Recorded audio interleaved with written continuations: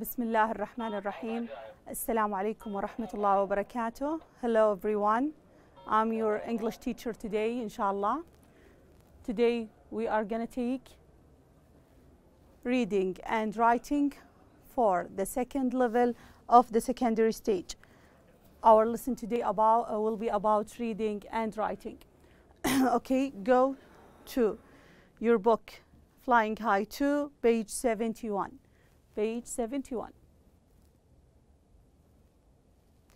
Today our objective will be, inshallah, exposing or develop the unit topic crime and the law, expose a student to extended formal written, teach, develop writing skills and reading skills. These are our objectives today. Now, we will read this text, then we will answer some questions. Read the text below. Flying High conducted a rare interview with a senior Interpol officer. For security reasons, we will call him John. Now, this is the interviewer. Have you always worked for the Interpol? John: no, I haven't. What did you do before that? I started my career in law enforcement as an ordinary police officer in England 30 years ago. Had you always wanted to be a policeman? Yes, always. So, how long have you been working for Interpol? About 20 years now. Nowadays, Interpol stores all its information on a huge database. How did you use to store the information now? Move to the second part. In manual files in enormous archives, it could take ages to find the information.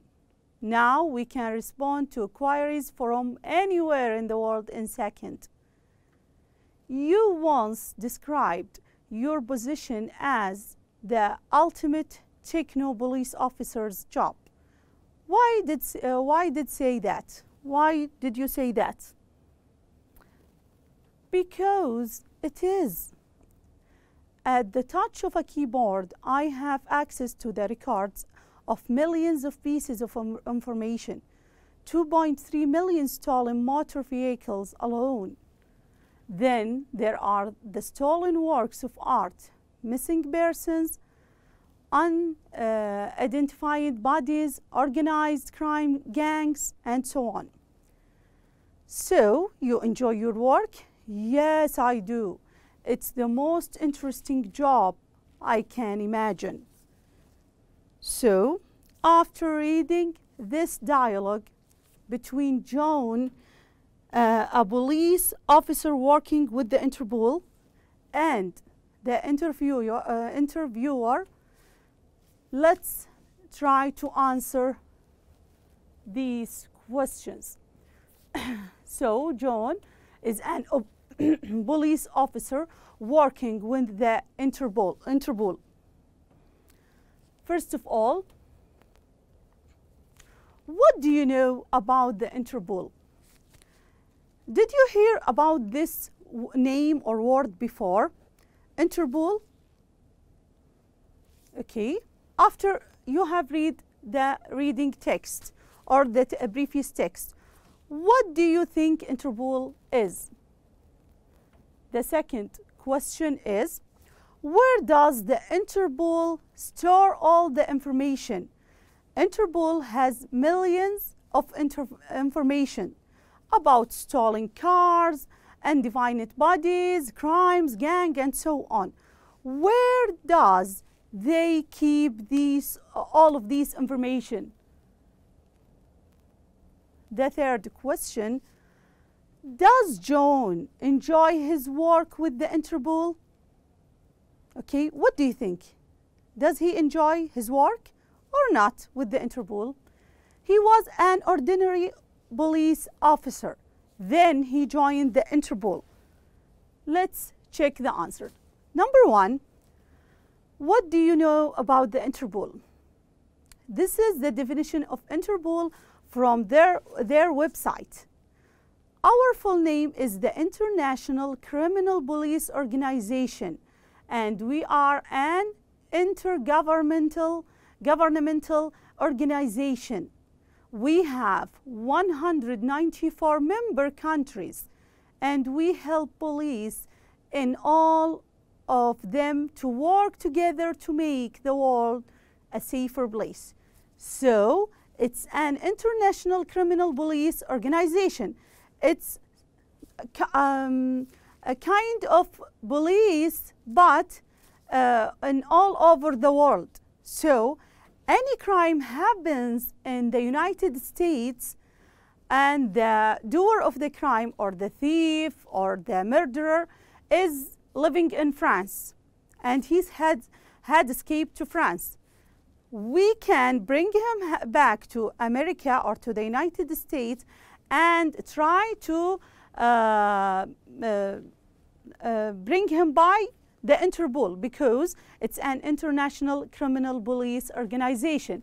The members of the Interpol are 194 countries around the world. This is the meaning of Interpol. So now all of us know the meaning of Interpol. Number 2, the second question, where does the Interpol store all the information? According to the passage, John said the Interpol stores all its information on a huge databases, okay? But in the past, how did they store their information? In a huge database, or what? They used to use what? Manual files, okay? In enormous archives, okay? Archives. So in the past, they use manual paper files.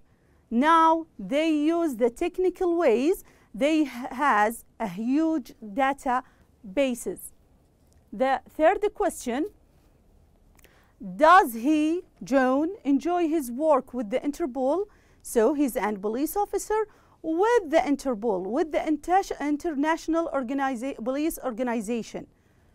Yes, he does.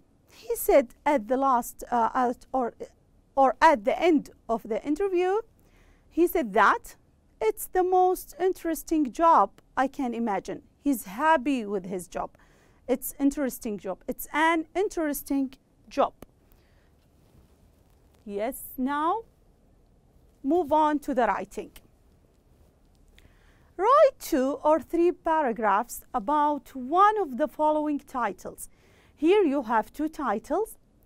I want you to write 2 or 3 paragraphs as much as you can, using all the new words and vocabulary you have know in this unit. The first one, portrait of an international law enforcement officer like John. 20 here. This is a beginning for you. 20 years ago, Robert tried to complete this first line, or the first sentence, beginning of the line. The second one, information storage at Interpol. Until the 1980s, Interpol used what?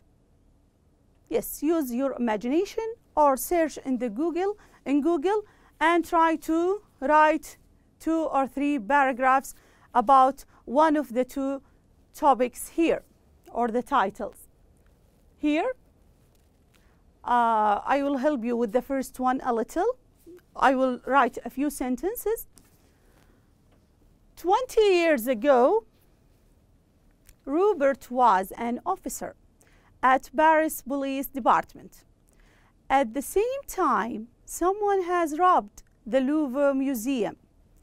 A famous painting was being robbed. The mayor of the city was very upset. Robert was in charge to catch the thief. and to find the painting. Robert worked with the Interpol. The Interpol gave Robert all the information from their databases about all the possible suspects. Try to complete and take this as a model for you. Okay, I want you to complete like this paragraph. I am giving you an example. Don't stick to my writing.